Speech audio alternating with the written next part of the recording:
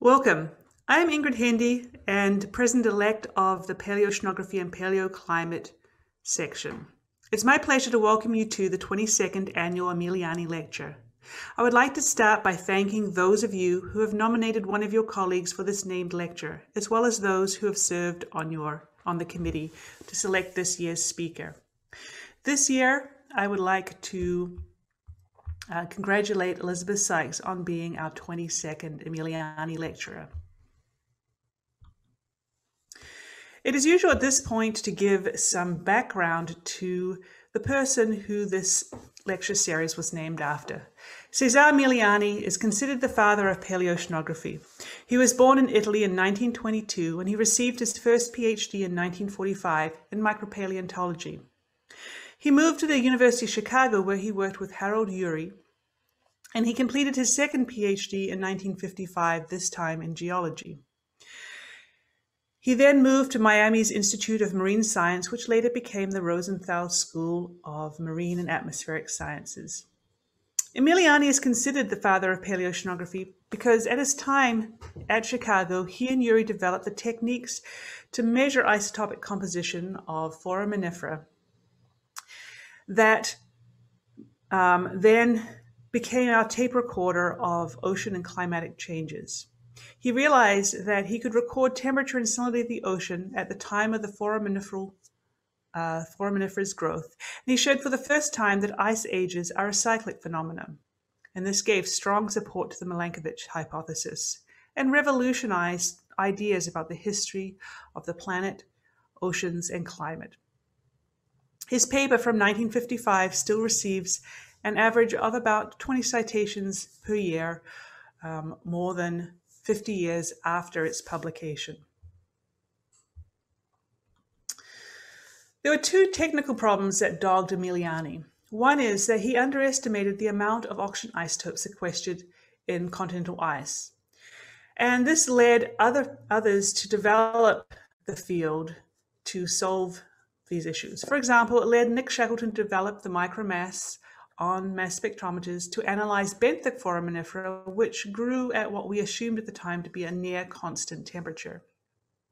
He also underestimated his sedimentation rate by about 20%, and it took dating from other types of geologic reservoirs to demonstrate this. Usually also at this point, speakers talk about how they met Cesare Emiliani and their interactions. So I did meet him in 1972. I was 6 months old, and there was an intense two-day discussion where he wanted to interpret my father's speleothem records the same way he interpreted his foraminiferal records. So that is my connection. Elizabeth Sykes, this year's Emiliani lecturer, began her career working in organic compound techniques.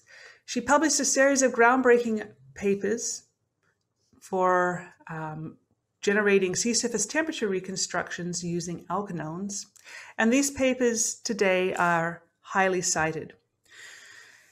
And she used this work and has continued to use this work in the Southern Hemisphere to provide critical information about movements of ocean fronts, movements of the winds, the southern westerly winds, and the Pacific Ocean, the Southern Ocean.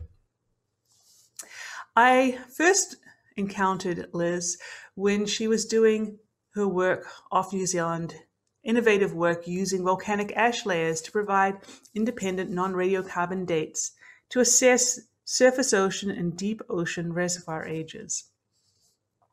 Her work here contributed to our understanding of how the deep ocean sequestered the missing CO2 during glacial intervals. These are the cold intervals of the Milankovitch cycles that Emiliani helped support. Much of her work has focused on the Southern Hemisphere and the Southern Ocean. She's used depth transects to reconstruct vertical structures of the past ocean and demonstrate its role in carbon sequestration to show how the Southern Hemisphere winds led thermohaline circulation changes to drive CO2 out of intermediate water depths.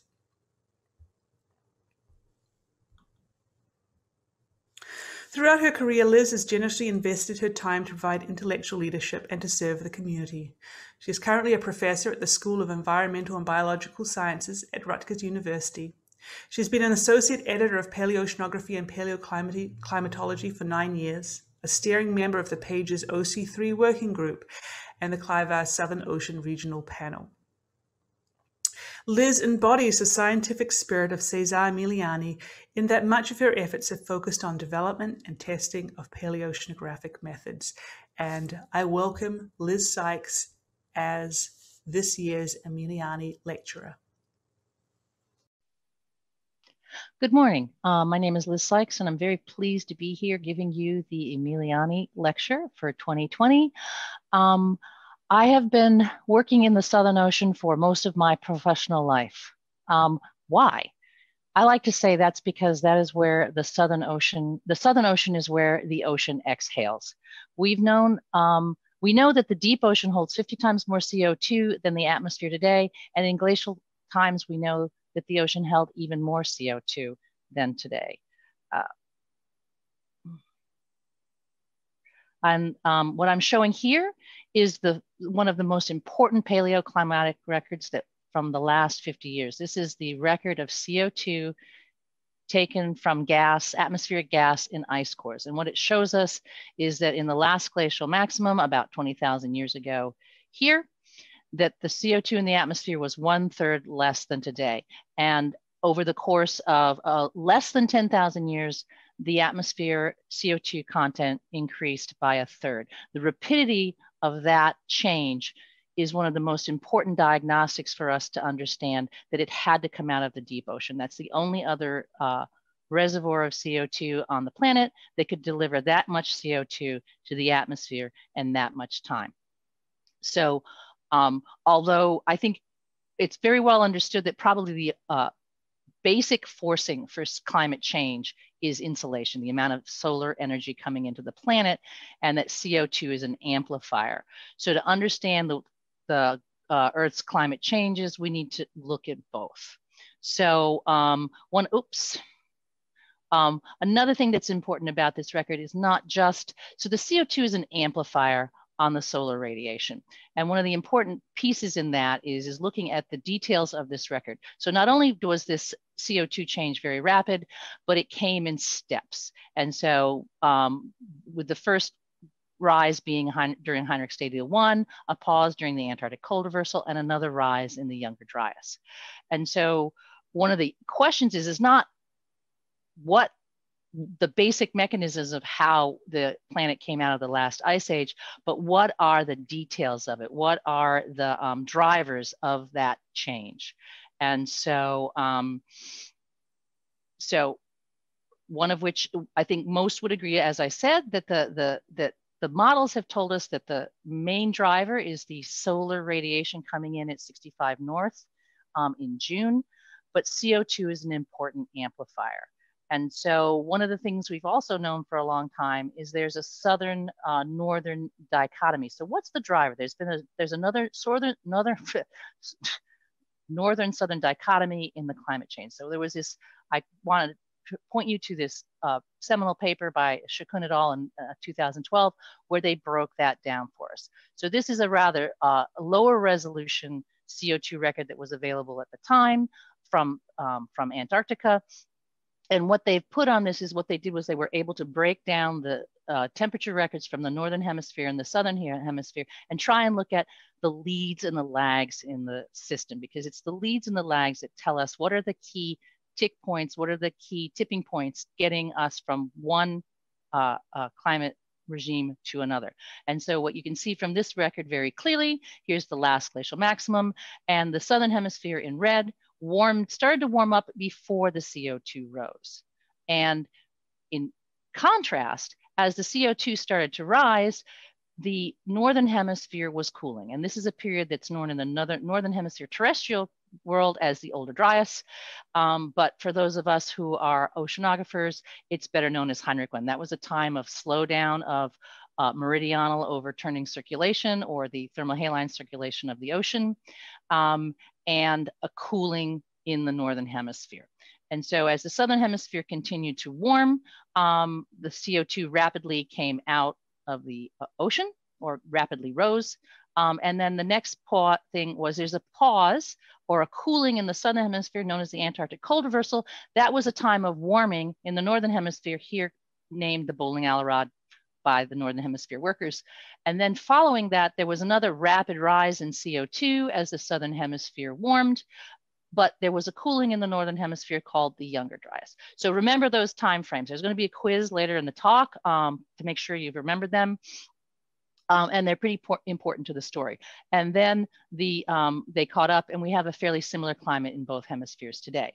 So one of the reasons that there is not a really well-defined Antarctic cold reversal here, which is very clear in the ice core records, temperature records, and so on, is because there's a dearth of temperature, terrestrial and sea surface temperature records in the southern hemisphere. So that was one of the reasons I first started going to the Southern Ocean, was to try and look at these temperature records and just get a good look at what was the temperature in the Southern Ocean, and how was that driving or relating to these climate changes. So I just want to start off by showing you a very recent paper we published last year, where we added a new core from the subtropical region in New Zealand to 2 previously published records from also from the region. And the other thing I need to remember to tell you is that one of the reasons I'm working in this region and not just in the Southern Ocean is the subtropical front runs right along here in New Zealand, and the subtropical front is the boundary to the north. It's the northern boundary of the Southern Ocean. So anything north of that is subtropical waters, anything south of that is subpolar, and that helps us understand. In looking at these contrasts, we can look at temperature gradings across the hemisphere and things like that. So I want to show you a sea surface temperature record based on alkanones. These are long chain compounds that record temperature in the number of double bonds they have. And so we took our record and added it to the previous ones. And the take home, there's only 2 take homes I want you to have from this picture. It's got a lot of noise on it. It's very high resolution. We can really see the temperature in very fine detail. It's very well, our stratigraphy is really well tied because of the ash layers in New Zealand. And so if you look at this latitudinal difference between these cores back in the LGM, it's about the same as it is today. So there isn't much of a change in this latitudinal gradient. So we don't see much change, dramatic changes between these 2 ocean masses. The other important thing is here is you can squint at it. Whoops, you can squint at it, but the temperature started to change. You can look at this and decide, but it started to change about 20,000 years ago. No matter how you shake it, all of these cores show early warming relative to Heinrich 1. Remember, I'm going to give you a test, which is normally seen as the initiation of deglaciation. And that started about right out about 18,000 years ago. So we're seeing the mid-latitudes of the southern hemisphere warming before the deep ocean and before we see ice melting or anything like that. But to get to this point, we had to start with getting a good calibrated quantitative sea surface temperature. So when I started in the working in the Southern Ocean this many years ago, Stu Wakeham and Fred Prawl had just published a calibration of this UK 37 or alkanones and it was one of the first quantitative markers we had. And so I wanted to work in the Southern Ocean. Oh, geez, I keep touching this. So I wanted to work in the Southern Ocean. And in reality, the thing there is that this calibration only went down to about 12 degrees. And that's kind of where the Southern Ocean started. So John Volkman and I set out to try and quantify this compound for use in cold polar waters. And so this is the take-home paper, the take-home figure from that paper. We saw that this was a nice continuum with the warm waters, which was great. But there was a flattening of the curve at cold temperatures. And that's because of an increasing insensitivity to as you get close to the limits of the technique. And we predicted that there would be a flattening of the curve at the warmer temperatures, but mostly this paper is a really good calibration for using in cold waters, but we did predict that there would be some flattening at the higher end. And what was nice is this is a synthesis paper from Tim Herbert in 2001, and a lot more work by Maureen Conti almost a decade, more than a decade later, shows that this holds, that we have this great calibration. It hasn't really changed much, and we do see somewhat of a flattening at the surface. So we have a good quantitative marker from these compounds, from these phytoplankton. And that is something we can work with. Now, I haven't mentioned to this point the name of the phytoplankton that makes these compounds. Meet Emiliania huxelyi. It is a coccolithophore, and very, very few species of coccolithophores make alkanones that we can use these compounds on. In fact, until 1995, we thought it was only Emiliania huxelyi. But the reason I'm so glad to be giving this talk is because, yes, Emiliania huxelyi is named after Cesare Emiliani. And why is it named after Cesare Emiliani? Is for someone who worked his entire life on forams, why is a phytoplankton named after Cesare?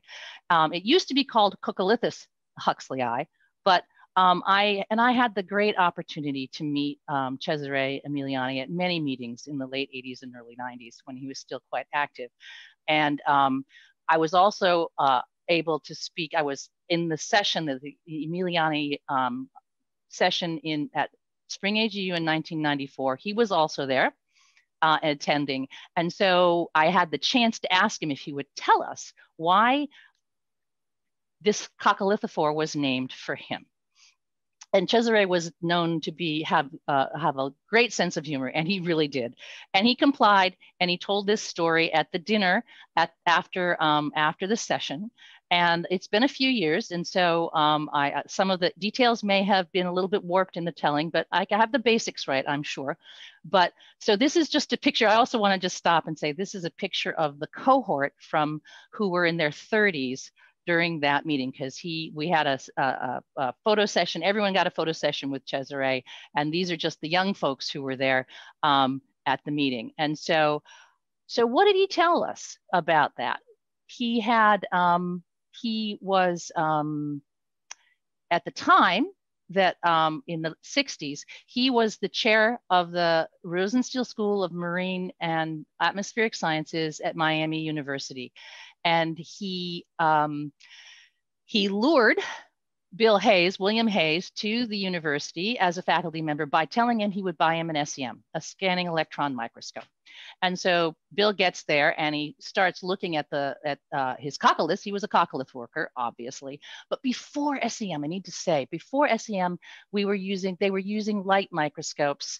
And this is what you could see. It was pretty grainy. It was pretty difficult. You know, they were just a little bit too small to work, but a better look meant they could tell it was a different genus. And as Cesare said, Bill came to him really, really excited. It's not just different, it's a different genus.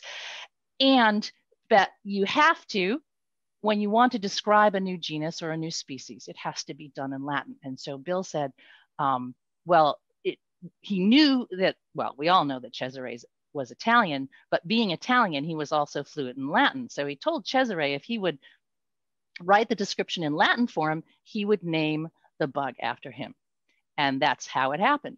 And so Coccolithus huxelyi became Emiliania huxelyi. And again, I think it's immensely ironic that Cesare, who is known for his work in forams, has a phytoplankton named after him. But I think it's also really wonderful because he is the father of paleooceanography. And this is a ubiquitous phytoplankton, and it's one of the most prolific calcifiers in the world today. And so it's nice to know that he's going to be remembered, not just for the work he did, but for the organism that's named after him. So I have continued to work with these alkanones over the last few decades, and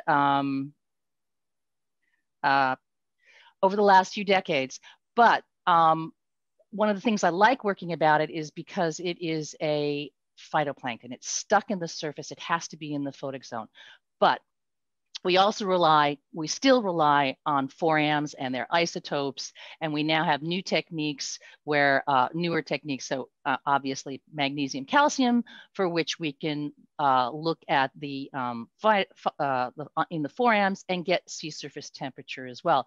The important thing for me is that they are different organisms and they have different controls. So you can look at one, alkanones or forams, and you can say, well, they don't agree. Well, of course they don't agree. They're different organisms. They have different controls. And so one of the things I've been doing throughout my career is also looking at both of these for what they are. And so forams, being zooplankton, are tied to the food that they eat. And so they tend to be spring bloom indicators because they follow the diatoms and that spring bloom and feed on them. Whereas Emiliania huxelyi is a phytoplankton, and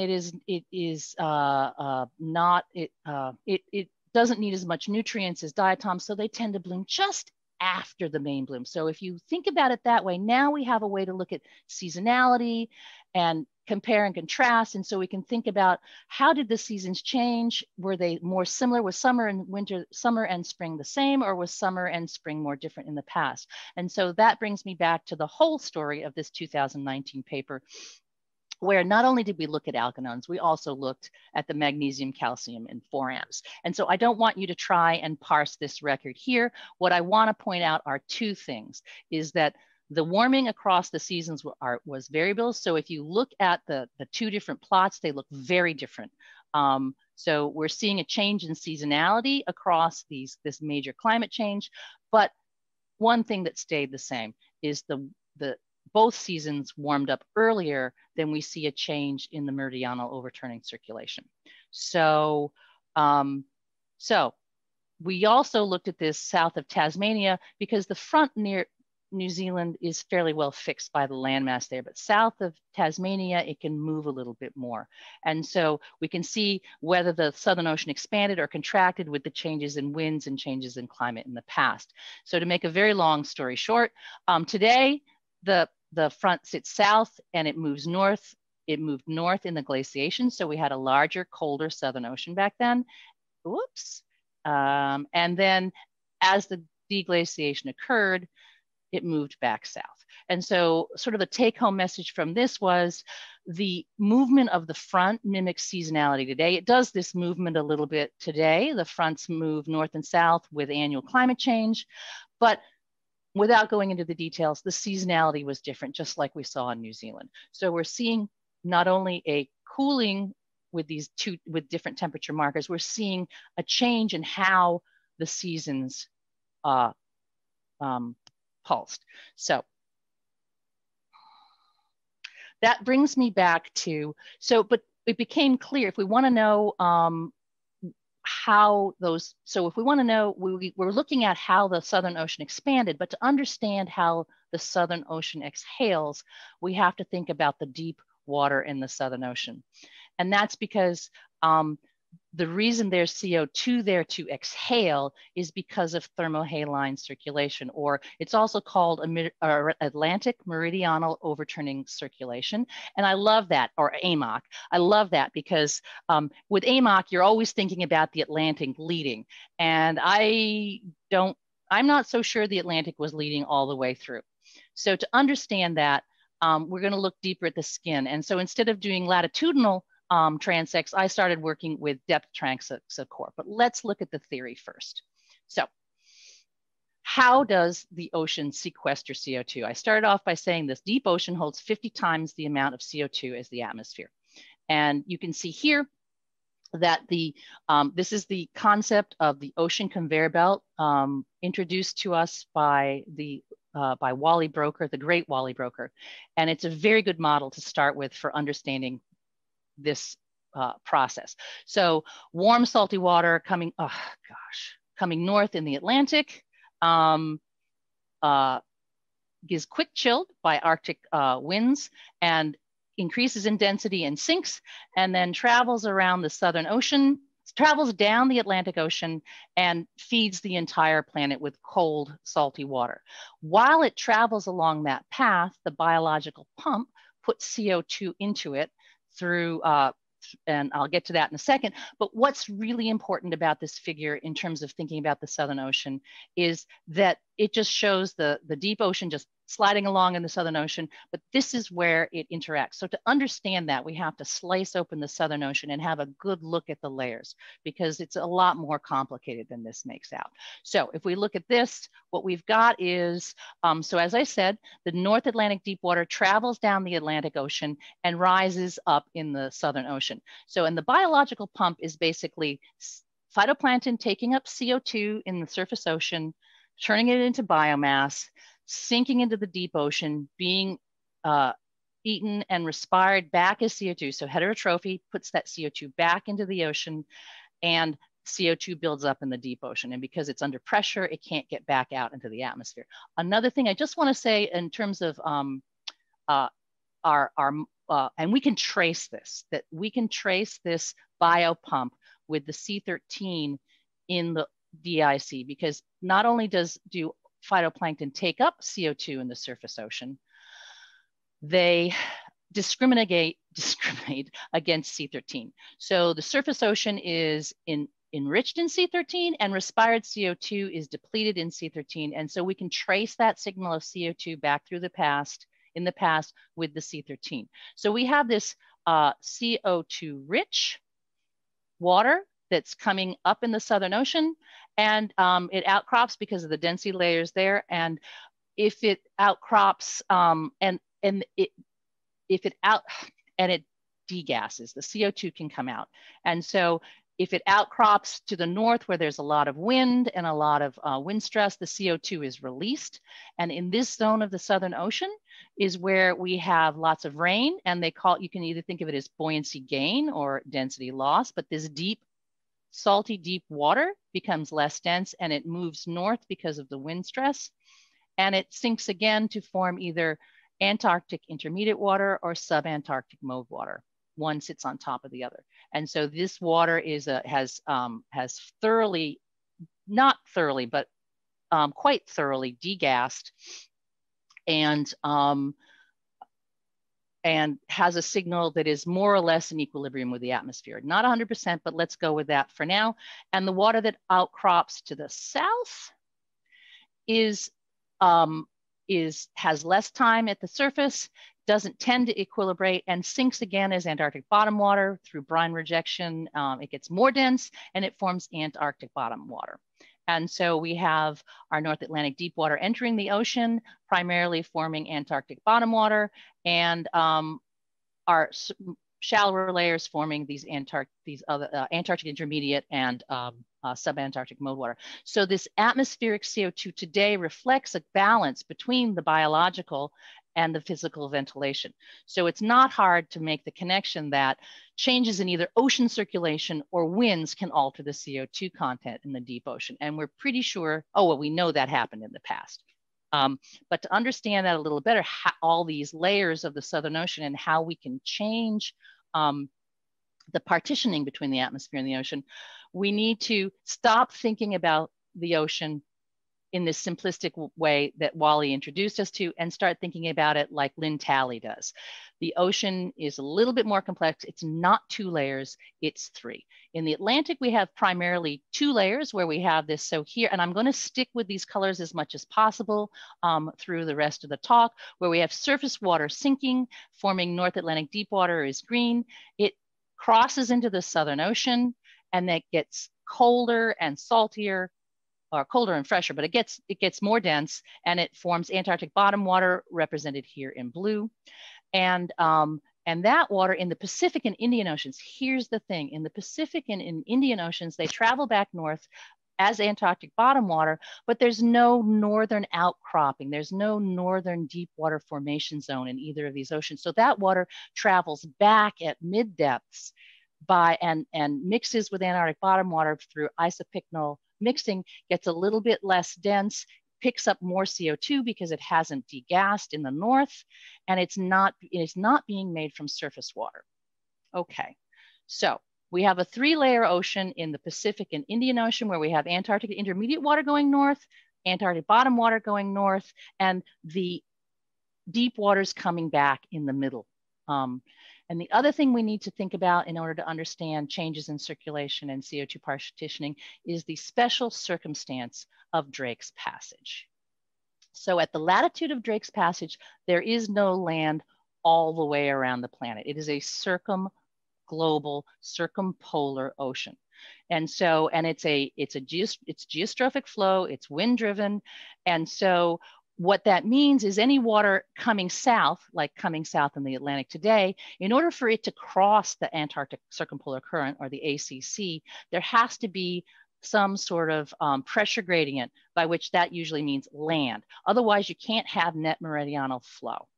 To put that more in a simpler way, to help you visualize it, anything that has something to push against, so shallower than the sill depth of Drake Passage, North Atlantic deep water can enter the Southern Ocean. Above that, it can't. So because that is the sill of the Drake's Passage sill provides a place against which I like to think of it, the North Atlantic deep water can hide below that and sneak into the Southern Ocean. So if we look at that kind of graphically, I prefer graphs to math in my explanations. So today we have the ACC, that's our main flow coming through and going around the planet. Now, lower than that sill depth, North Atlantic deep water can sneak into the Southern Ocean. Okay, and then it's down in the South Atlantic, it's in the Weddell Sea. It can get more dense, it does get more dense, and it forms Antarctic bottom water. It also, now that it's south of the ACC, it can travel around at those shallower depths and feed the basins all the way around the Southern Ocean and be the main basis for Antarctic bottom water in the entire Southern Ocean today. But shallower than that, any water shallower than that has to get swept away into the ACC. And it really depends on where these fronts are, whether that water is going to get from one basin to another.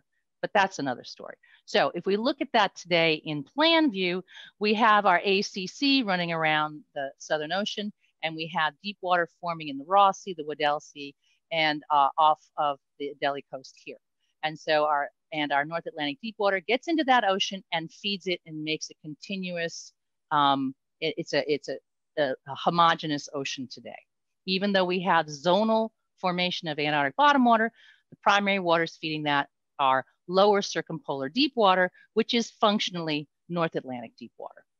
And today, that upper level of upper circumpolar deep water, which is going around the Southern Ocean, is primarily fed by Pacific deep water and Indian Ocean deep water. And that's really important too, because those waters, like I said, they don't have any connection with the atmosphere. They haven't been connected to the atmosphere, and since they went north as Antarctic bottom water with a signal. So these waters are nutrient and CO2 rich. And so when they come to the surface and degas, as I showed in the last picture, they return the CO2 to the atmosphere before they sink again as these shallow water masses. So it's both circulation and winds that give us this balance between where the CO2 is today,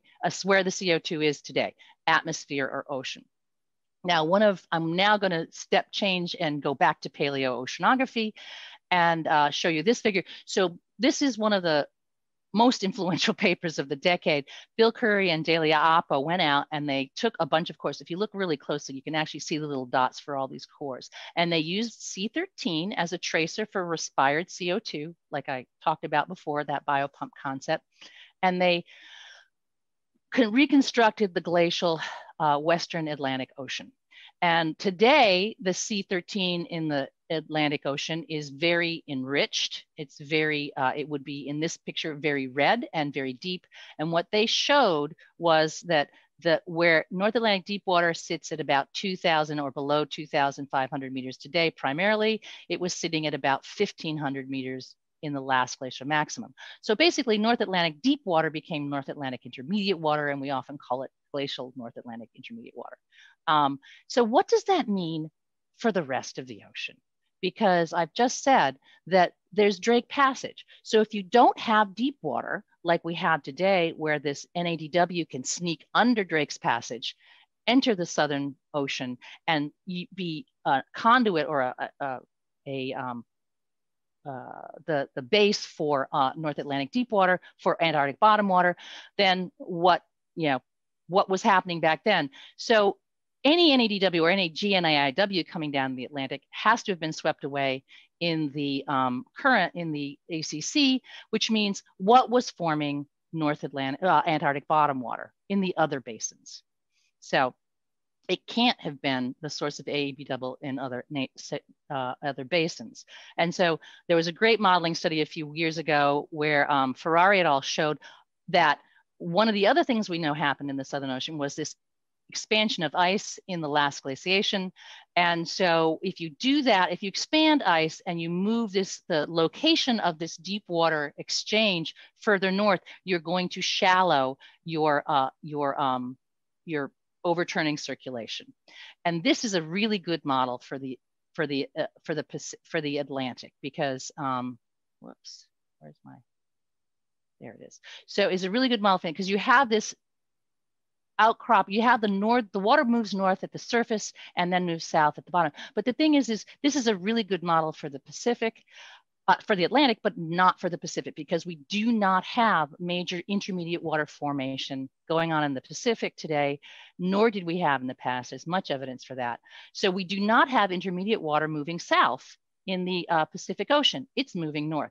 So what this means to me is that southerly flow, Pacific deep water and Indian Ocean deep water, but primarily Pacific deep water, has to have fed both arms of the circulation in the Pacific.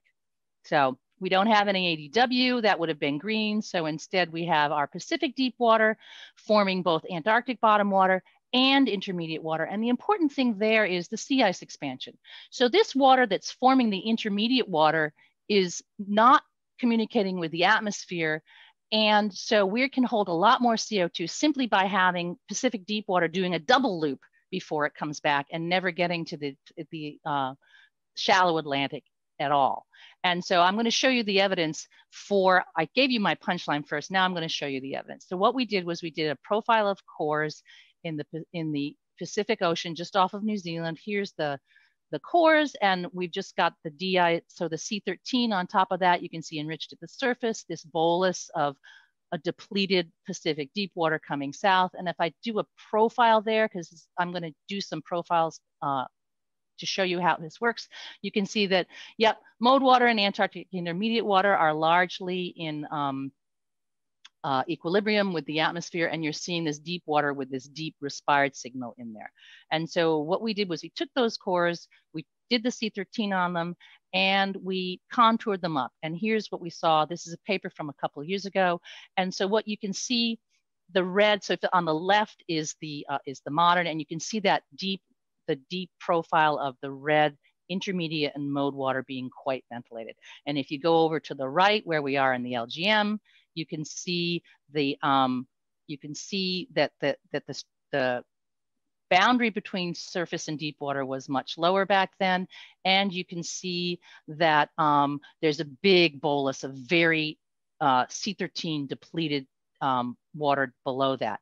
And so if we just, because one of the things we're about is not just was there more CO2, but what were the triggers? So you can see, whoops, went the wrong way. That's the glaciation, and there is the Heinrich, right there where we see warming in the Southern Hemisphere. We see this pulse of ventilation down to depths almost like today. And then after that pulse, it's almost like that kick-started things, and then we see this deepening and flushing out of CO2 from the deep ocean. But I just want to say, so that's, for me, was real evidence that we had lots of CO2 in the deep ocean. We have a trigger that's the winds in the Southern Hemisphere pulsing that out. That would be the time when there was no, there was a slowdown of AMOC from the Northern Hemisphere. But one of the things I always have to remember in being a fan of isotopes and a fan of C13 as a tracer is C13 can also be influenced by changes in nutrient content. And so another tracer that I've been working with Kat Allen on is the boron calcium ratio in benthic foraminifera, because that is, that can tell us the carbonate ion content rather than just the respired content, which may be influenced by changes in nutrient utilization. So I'm just going to put a line on these. Up on the left is Kat recontoured that figure I just showed you in much less rainbow colors. And this on the lower right is the carbonate ion, and what you can see. And so that line just tells you these are we didn't do as many cores. And so this core here is the same as that core there. And what you can see is confirmation from the boron calcium that there was more there was a lower carbonate ion content, which means a higher percentage of CO2 in the deep ocean. And we see also in that record about the same timing releasing that CO2 from those Pacific deep water depth locales. And one of the things I like the best about this is you can see that pulse here of ventilated water coming down and then bouncing back that we see in the CO2 record. So the Pacific Ocean seems to be beating to its own drum, and that became pretty obvious to us. We decided, okay, we've been working in the Southern Ocean, over here in New Zealand, and if this deep water isn't coming into the ocean, what does that mean for not just the Pacific, but for the Atlantic? So we got to work with David Lund. He had a depth transective course here off of Brazil in that circle, and we combined them. So first thing we did was we contoured up what he had in the same way we had. And what you can see is, again, on the left is Holocene, and you can see that deep red, deep intermediate layer that's very well ventilated, and then that bolus of CO2 depleted and C13 enriched water coming out of the ocean. And so if we look at this through time, you can see there's your shallow North Atlantic intermediate water coming out in the glaciation. Then there's this kind of green gap in front of it, which is when we had that slowdown during Heinrich 1 of the meridional overturning circulation before it kickstarted again and blew the CO2. It sank and it blew the CO2 out of the ocean. So to look at this quantitatively, we tried a lot of ways of looking at this. And in the end, we went back to this because this is how you can compare the two oceans. So this is the modern C13 on the left of the oceans today. And you can see that bolus of C13 enriched CO2 or CO2 poor water in the Atlantic. Those are the triangles, and more CO2 and more depletion in the Pacific in the circles. And I just am going to show you, I've also got here the Delaware 18, because today they look pretty similar because basically North Atlantic deep water is homogenizing the ocean. And you're going to see that that was also different in the past.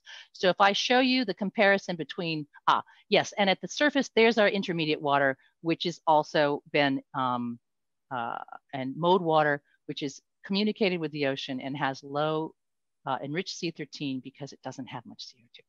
So if we look at our glacial ocean, and for all of these going forward, the solid line and the triangles is the Pacific, and the open circles and the dotted line is the Atlantic. So the first thing you can see here, this is we binned our cores, and we, so that we could, for a time slice, and so we could look at these different time slices to try and figure out the triggers. And so here you have our bolus of CO2 poor, C13 rich water coming out of the Atlantic, and it's at about 1800 meters, not at 3000. So there you go. The other thing I want you to look at as you go through this is the deep oceans are quite different. So the Pacific has a lot more CO2 in it than the deep Atlantic. And so if we go through the Heinrich 1, what's interesting here is we see what we expected. We see that the C13 is a little bit less because we're not having as much water coming out of the Atlantic. But what surprised us was that what's going on in the Pacific.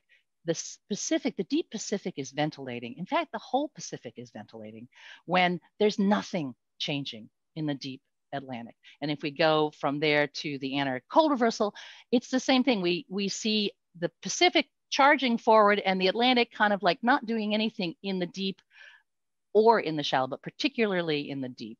And then there's our Younger Dryas. We're starting to see things that look a little bit like modern, where the deep water, the North Atlantic intermediate water is becoming deep water. And then there's our Holocene.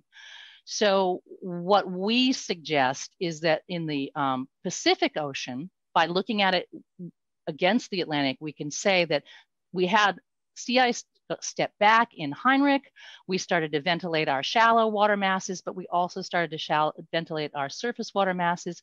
The wind's blowing in the sweet spot, and we're getting more upwelling. That was shown by Bob Anderson in his classic paper in 2009. But we also think that there must have been some meltwater input, which meant that we had a pulse of ventilation in the Heinrich, where we saw that deepening, but then the meltwater took over and kind of meant that only the mode water was ventilated until much later in the process. Okay, so let's look now. I've said C13 is can be influenced by changes in nutrients, but Delo 18, Cesare, God bless him, is a conservative tracer for water masses. So let's look at this. Same thing, you're gonna see two things different. But first of all, the Atlantic and the Pacific were pretty similar in the LGM. And then that first Heinrich 1, what you're seeing is that blue line, you're seeing shallow, a little bit of shallow water, but a little bit of a meltwater pulse coming out of the North Atlantic. As you lean over in those surface waters, you're seeing a depleted meltwater source from the Northern Hemisphere. And it's really quite extreme in the Antarctic cold reversal, which is the bowling of the red. But again, look at this. Nothing's going on in the deep Atlantic. It's all, but the deep Pacific is charging ahead. And it's not until after the Younger Dryas that we see the two catch up like they are today.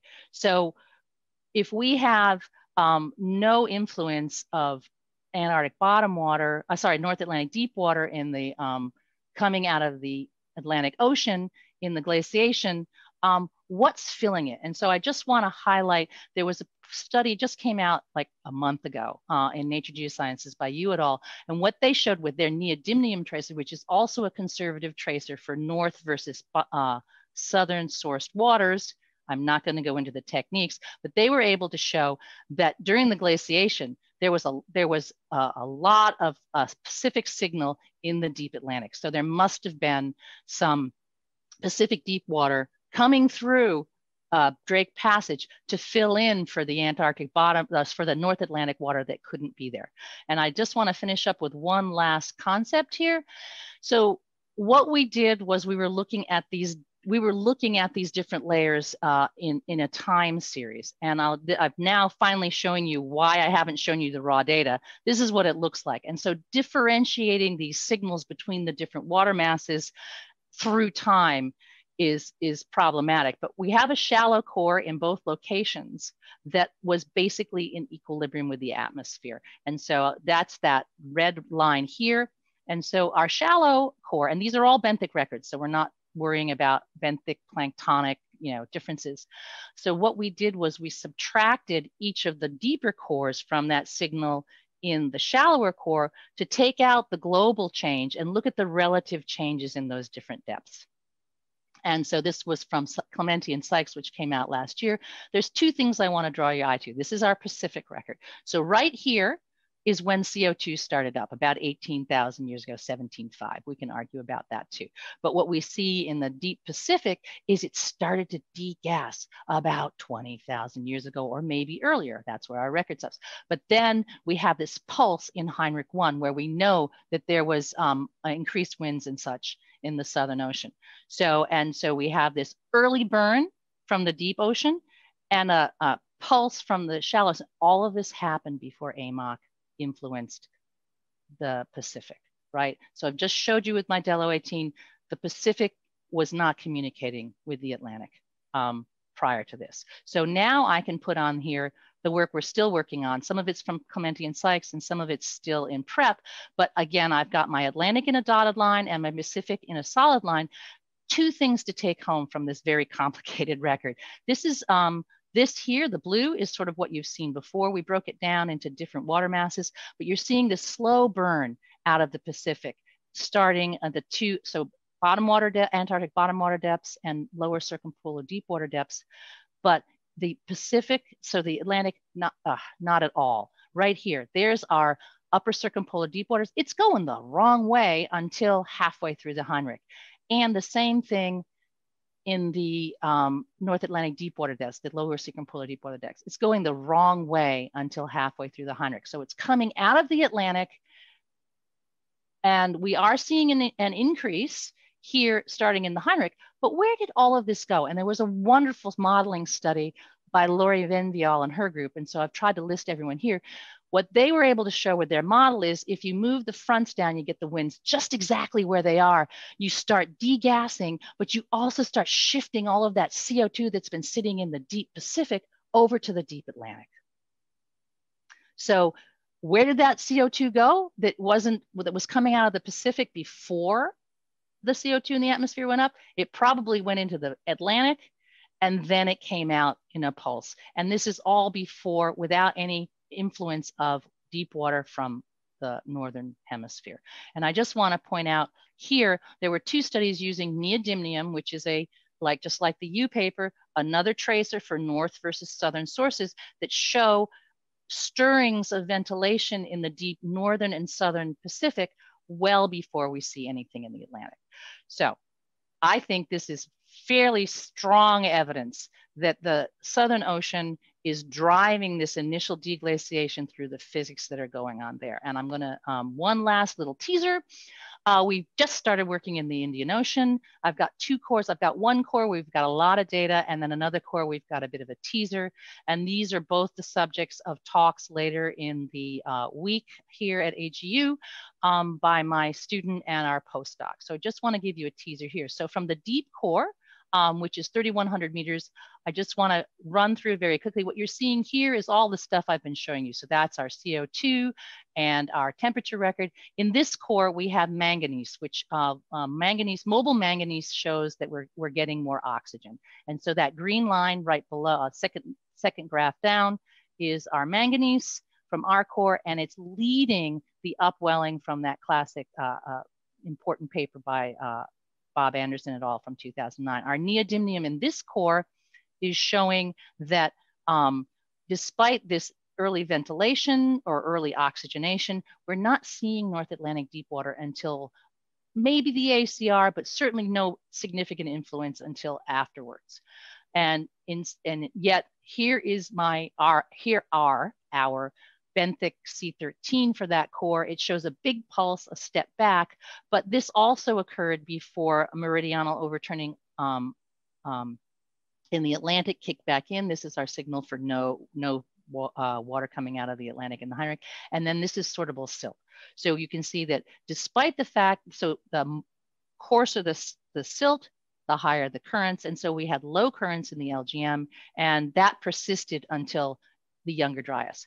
So what we wanted to do, what we want to do in the Indian Ocean is what we were doing in the Pacific, which is compare a shallow core to a deep core. So we've just got in our C13 from our shallow core, core 50, that's 1,100 meters. And I'm going to show you that next, but I just want to remember to say, if you want to understand this data, go see Tom Williams' talk, PPO 1504 on December 9th. And this paper is in review in QSR. So you can see it in print, we hope, very soon. So if we just do the same subtraction we were doing with the Clementi and Sykes work in 2018, this is the rough record that we've just got literally hot off the press. And what we can see is the difference between our 1,100 meter core and our 3,100 meter core in the LGM and leading into it is quite extreme. And then there's this huge step change right during the Heinrich, right at the time of upwelling from Bob Anderson's work in 2009. So to sum up, I'm going to say, I'm going to leave you with somebody else's work. These are, and I'll just quickly run you through it so you can look at it. But this is ice core CO2, atmospheric C14. And I haven't shown you this. This is the temperature record from Antarctica. And this is a sea salt sodium record, which is a proxy for sea ice in the Southern Ocean. This is an Antarctic core. And so here's our LGM about 20,000 years ago. I've drawn a red line on there. That's where we see the temperature start to go up in the mid latitudes. And you can see that from that orange record, the temperature in Antarctica didn't go up, but we know that the lower latitudes did. And look at that line of the sea, of the proxy for ice. We're seeing the ice start to decrease starting at about 20,000 years ago. So that, I think, sums up to evidence to believe that the Southern Ocean, warming, early warming and ventilation we know that it led the increase in AMOC. And so that gives me the idea, or gives me this hypothesis that the physical process in the Southern Oceans may have been driving this train. It was the engine, not the caboose. I'm happy to take questions.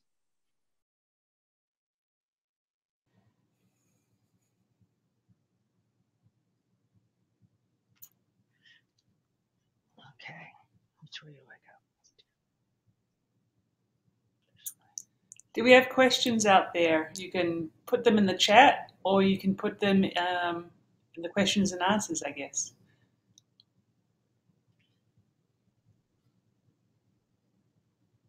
I'm not seeing any questions. I do, while we're waiting for someone to think of a question, I can make a comment. Yes, in the beginning of my talk, I did get a text message. I had forgotten to mute my phone, so I had to answer it, otherwise it would have continued to bleat for the next 30 minutes. And believe it or not, it was a dear friend of mine congratulating me on getting the Emiliani prize, or lecture prize. And I think it's nice to have that preserved in the talk as well.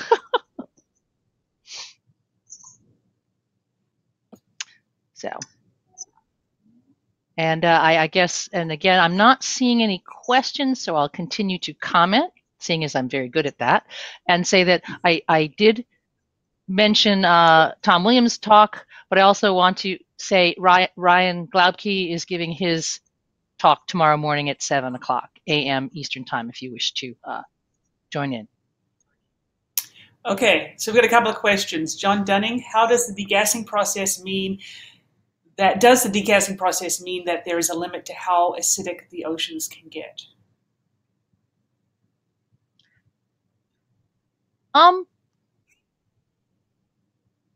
No, I don't think there's a limit. I mean, if you really put more CO2 into the deep ocean, oh God, I don't know the answer to that numerically. Certainly, there has to be a limit to how these processes interact, but I think the ocean can hold, well, it certainly holds a lot more CO2 now than it did in the past, or it did in the last glaciation. I'm going to pass on that one. I'm not sure. Janine Marie Jacques, what drives the Southern Ocean changes at 20,000 years ago? I think we've been looking into that lately, and that didn't fit into the talk. But if you look at the orbital cycles, so I gave you that teaser with the sea salt and talking about the temperatures. Those temperatures, those mid-latitude temperatures change starting at 20, 21,000, depending on what record you're looking at from where.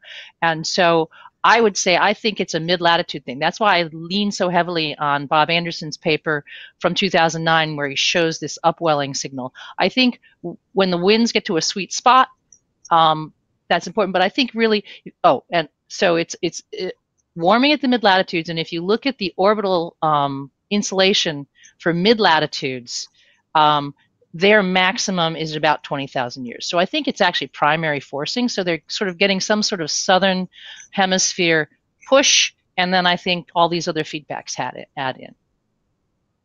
Okay, Sarah Green, where would the next place be to core, and what would be learned there?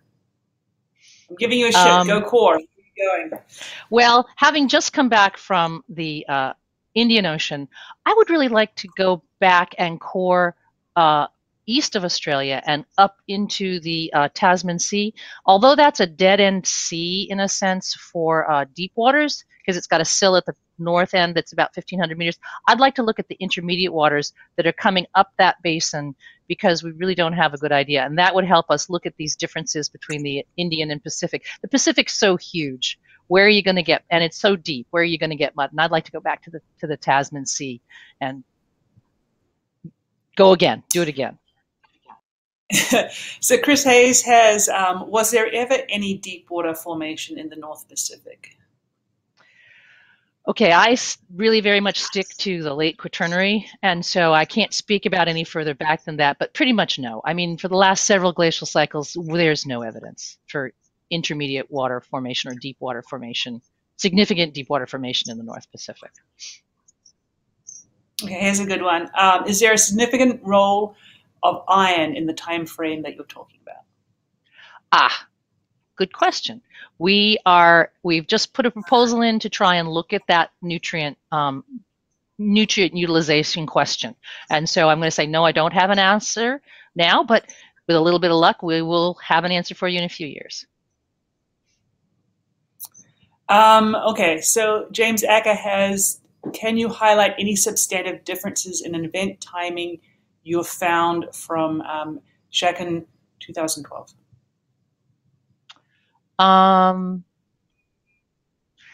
No, I don't know. I think that the reason I cite that or I talk about that paper is I think the data in that has held very, very well. And with the newer CO2 records, we can really see the finer records, we can really see that pulse of ventilation that we have in Heinrich 1, which is actually halfway through Heinrich 1, coincides with a huge pulse of CO2, a minor but significant pulse in CO2. So I think we really, you can really blame the Southern Ocean, winds in the Southern Ocean, for that little spike. I think I'll stick with that. Okay. Karen Cofield asks, at what point do you hypothesize that the disconnect between the Atlantic and the Indo-Pacific began in the glacial cycle? That's why you should go see Tom Williams' talk. He hypothesizes in this work, he looked at a full glacial cycle all the way back to stage 5D, or we didn't quite get stage 6. And he thinks it happened quite early on in stages, I'm going to forget, but it's stage 5C, B, C, D, somewhere in there, but really right at the very beginning. He thinks that there was a disconnect starting very early. And I see in the chat, I misspoke. Ryan's talk is Friday at 7. For Rachel Spratt, can you comment on the sphere-drupt strength of AMOC following the Southern Ocean's kickstart at or after 18,000 years? Okay, so what we've got is there's a couple of records of sortable silt. I didn't show the sortable silt from the shallow core, but we can see that we saw a change in the ventilation several thousand years before we see an increase in the strength. So I think it was like when I call it a slow burn, I think it was a slow burn. So what we're seeing is a change in how much ventilation, how much exchange with the atmosphere, without seeing a change in speed till quite a lot later. Okay. That's about all I can tell you. I don't know about the sphere-drupts, but the strength, I can give you a relative strength. Go ahead, Ingrid. Sorry. Ellen Martin asks, does this imply that changes in Southern Ocean trigger the changes in AMOC in the North Atlantic? Good question. I'm going to say I'm a little bit. I think so. I think that if you're pumping, Antarctic intermediate water there, it could be. I'm going to bail on that one. I'm not exact. There isn't a lot of evidence for the waters from the Southern Ocean pushing it, but if you change the volumes, that might actually change. There is a good modeling study from a few years ago that suggests that you can. Yes, I'm going to. It's from 2014, where it's the volume of the intermediate water. If you keep building up, if you make the intermediate water thicker and thicker and thicker, you can sort of trigger the North Atlantic deep water to come back on. So yes, based on that study, not on my work, I would say yes, that you can. Okay, Beth Cassie asks, there are a couple of papers looking at Pacific deep water forming in the North Pacific during the LGM. Would this water be a source of Pacific water in what you call the double loop that leads to Antarctic bottom water? Or do you think it's more locally formed Pacific deep water that in that double loop and the North Pacific stays relatively unconnected like today? I think it stays relatively unconnected. I don't think there's a lot of strong evidence for well-ventilated Pacific deep water forming or Pacific deep water forming de novo in glacial times.